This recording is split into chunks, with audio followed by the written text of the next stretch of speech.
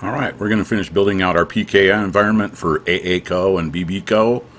Again, this is an abbreviated installation where we're putting basically all the roles and functions on a single server, which is not recommended. I'm just doing this so that we can set up our cross-forest PKI auto-enroll scenario. So we're going to start out by installing the Windows features for PKI.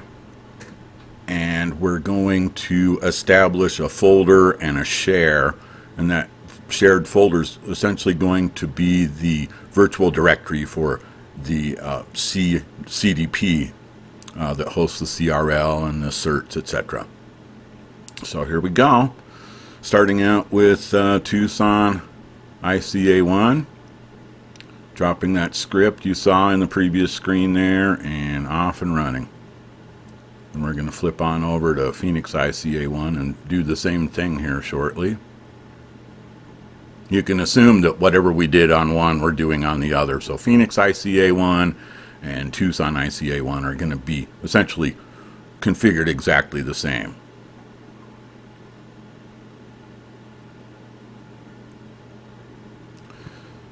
I broke up the scripts to reflect each individual server, and in fact there's two separate scripts, one for the www server, the one that installs those features, and the script for the PKI server itself, and OCSP is a separate part of that script as well.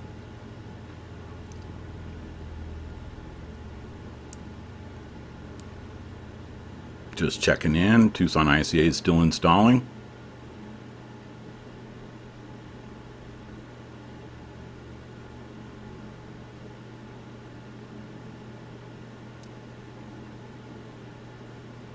Phoenix is installing.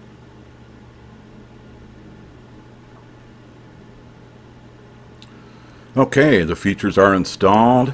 OCSP is installed. Then we're creating that share, creating some blank index web page and a blank, I forget what the other page was, but it has something to do with PKI or OCSP. Then on the server, we're going to open IIS Manager.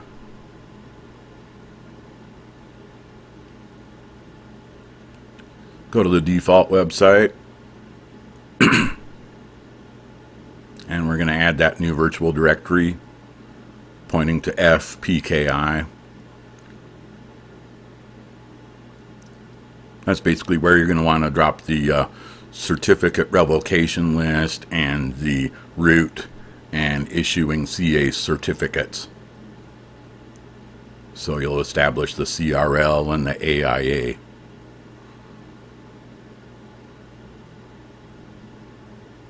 So we're enabling directory browsing.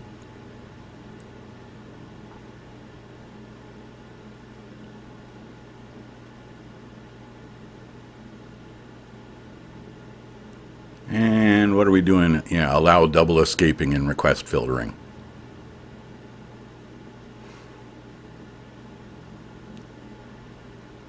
Repeat the same in Phoenix.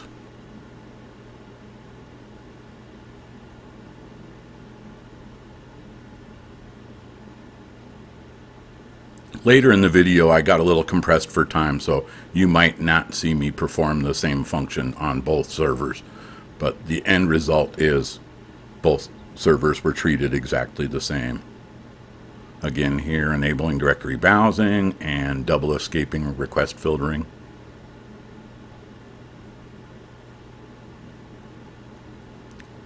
All of these various settings and other information is available in the links that you'll find in the description for this video. Okay, so now we're ready to begin installing the certificate services side of things. Very first thing you want to do is establish a CA policy inf in the C Windows folder. This should be in place before you even install any certificate services role. There's settings in there that you will not be able to adjust after the fact.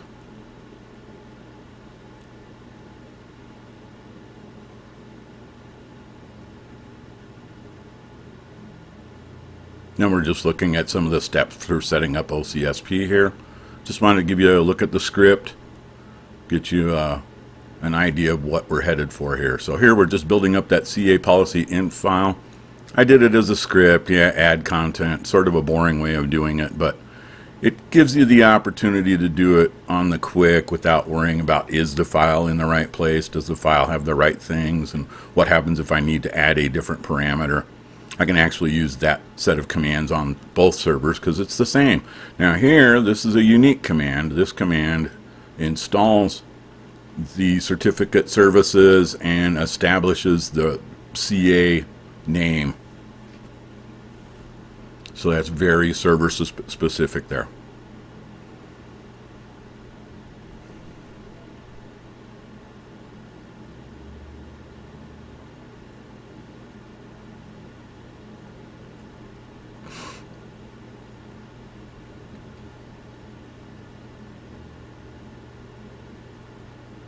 Okay, the certificate services is installed. There's additional, all of these settings wind up in the registry. I might actually demonstrate that path in this video. I don't recall off the top of my head. I'm basically cropping the heck out of this video and then doing a voiceover, watching the video after the fact. Again, cutting out the paint drying scenes.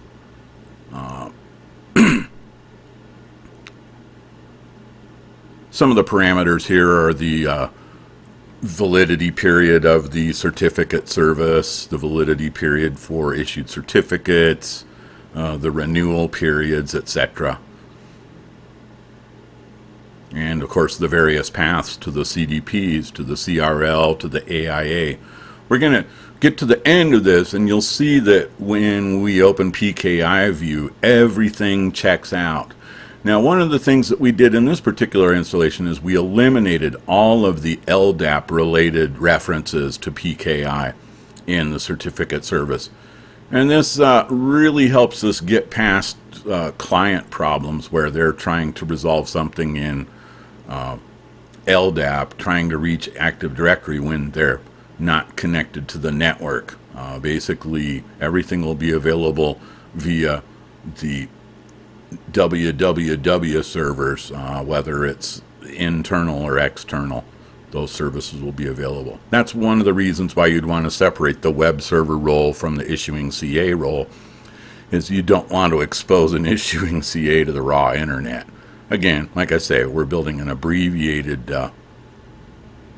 PKI deployment here with all of the features and roles on the same server. Normally you'd want to offline root CA, issuing servers, and then separate WW servers that would have both a private and a public presence. Let's see where we left off here. Okay, so I've installed the role and I picked up the CRL and the cert for the Tucson ICA1 and put those in the PKI folder. Again, that's so the CRL is being served by the www server. We'll just call it, I don't know what to call it that's going to be easy in this case.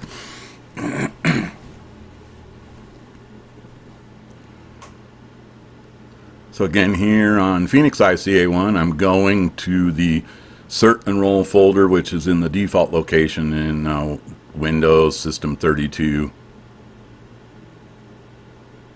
And then I'm going to copy those, the CRLs and the issuing cert, into that PKI folder.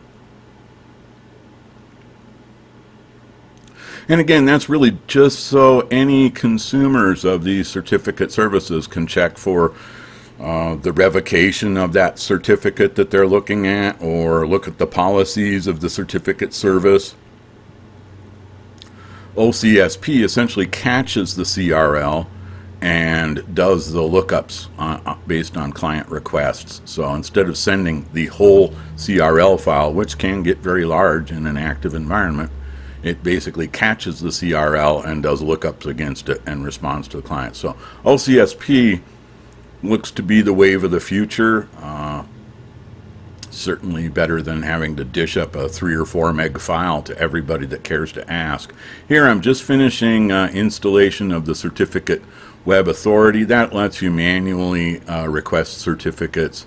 You might be familiar with it as, you know, server name / cert serve, where you can manually request certificates.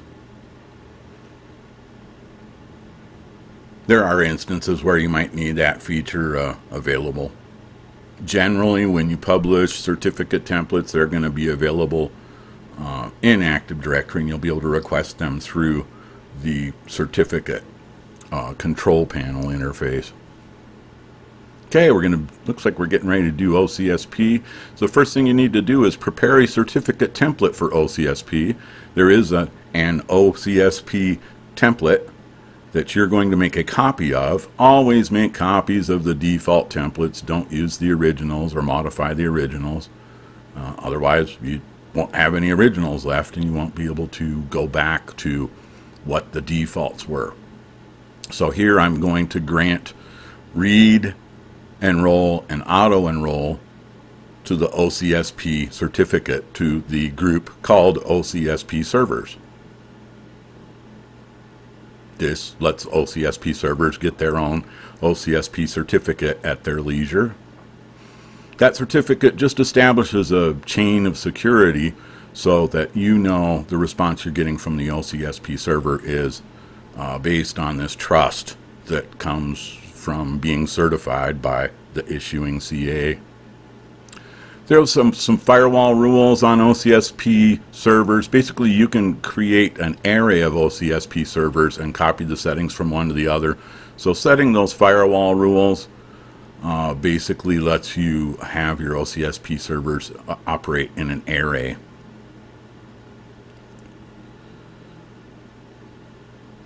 Okay, so this is manual here. I didn't have a script. I imagine there probably is a way to script it, but basically just going to configure the online responder for the AACO cert service. You can see Active Directory is already picking up the certificate service, and I just have to find it and install that OCSP response signing certificate. And then we're going to just check the health. It says it's working, and we should check the server and see that the certificate is okay, and it is. Wow, this has been a fast 12 minutes. It's about 13 minutes. We just have a few minutes left of this. Okay, here. Oh boy, here we go. We're just getting right into PKIView, and we're going to check the certificate health. So you can see the root CA is okay. AIA locations are okay, the CRL location's okay, the certificate's present. Same thing here on the Phoenix side. Quite an amazing feat. We got everything healthy and okay, just straight out of the gate. And that concludes the PKI setup for our lab. Look forward to the Cross Forest auto enroll next.